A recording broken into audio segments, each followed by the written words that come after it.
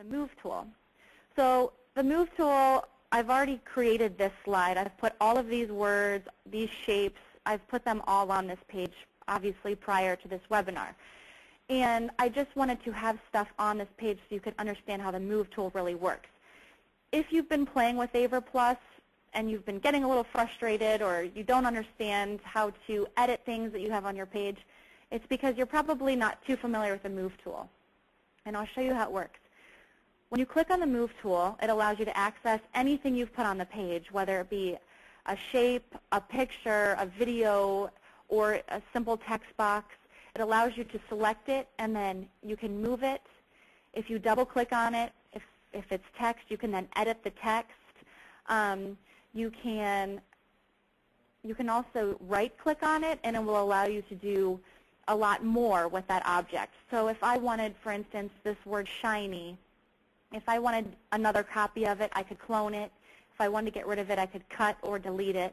I can copy and paste it. One thing I always like to point out is the lock function. So if this was an activity, for instance, that I'm going to click out of my right-click menu here for a second. If this was an activity that I created for students to use up at an interactive whiteboard, or with the AVer pens, if you have AVer pens in your classroom, or even if a student was called to come up to the computer and use the mouse to actually complete this activity, I wouldn't want them to be able to move my directions because it's not really part of the activity. So what I did was I locked them down. I can simply just click on whatever I want to lock. So let's click on this shape because it's not locked down. I don't want that circle to be able to be moved.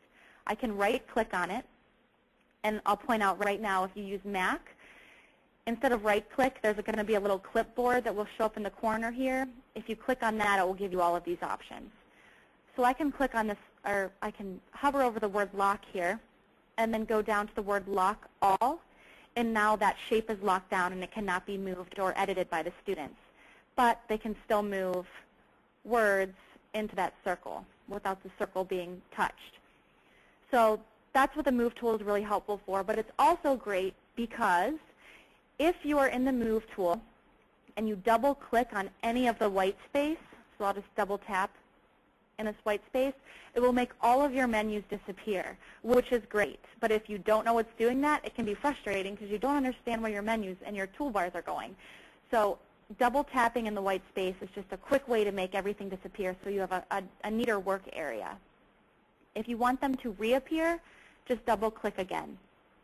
And again, if you lose any of your menus, so let's say our options panel we've exited out of, to bring that back up, just remember you can go to Window, and I want to bring back up my options panel, and you can always put it back up on your screen again. But you'll also notice when I click the Move tool, I have some different move options. One is just the cursor, so I can select objects and move them. But there's also the Spotlight move option, so if I click that, I have a spotlight that I can use to kind of spotlight different areas of my document or my project. I can change it to be a circle, a square, or a triangle, and I can also change the outside color to be semi-transparent if I'd like. So we'll make it 60%. And now you can see sort of through the outside of the circle. I just want to get rid of that, so I'll hit the X. And there's also the AVer Visor tool. So if you have our document camera, you may be familiar with both of the things that I've just shown you. But the visor allows you to just click and drag down, and you can reveal a portion of your page as quickly or as slowly as you'd like. So don't forget about those two options in your Move tool.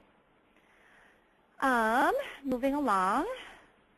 There are also, so if you're interested in inserting text or making lines on the page, you can do that very simply by using your tools down here. But if you have a picture or a video or even a song or something on your computer saved that you want to insert into your project, it's very, very easy to do. You can do it one of two ways. So the first way would be to go up to your menu bar and click on the word Insert. The drop-down menu will give you options. What do you want to insert? A picture file, just click on Picture File, and you can look for pictures that you have saved anywhere on your computer. So I could pull in this picture of a lizard, and we could use adjectives to describe it, and we could write the words right up there or type them on the screen. to make a list as a class. I'm going to give you a quick hint. If you do insert pictures and you want to resize it, go to the word lock. If you right-click on it, go to the word lock, lock the aspect, and then resize it. That way it won't get disoriented. So that's how you can simply insert. If I wanted to insert videos, I could do that directly using the insert tool. But AVer Plus also has a built-in library that you can put media into, so you have it available for any AVer Plus project that you're creating. So if you go to Settings and the word Management, I'll give it a second to open up here. If you click on this very, very last tab, it says My Library. You can create different folders for subjects or classes, or it's really up to you, however your brain likes to organize things. But I've created different folders for different subjects. So if I have media that I want to have specific to language arts projects that I may create, I can just click on the language arts folder that I've created, hit the plus button, and then I can look on my computer for something to add. If I double-click on it, it will then sort it where it belongs automatically. So it will automatically go in the audio file, the image file, video, AVer Plus, or Flash file. So that's how you can start to build up your own library.